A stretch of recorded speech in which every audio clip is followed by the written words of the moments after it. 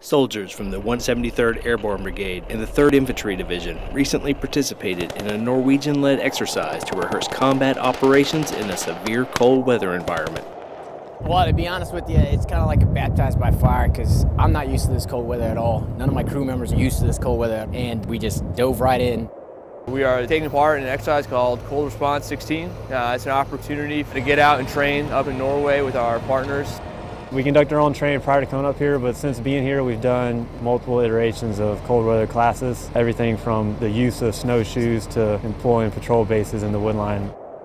It's important to remember that operating in cold weather and snowy conditions may have serious consequences if you don't do the right things. That is why this exercise is a very good challenge for junior leaders in all armies.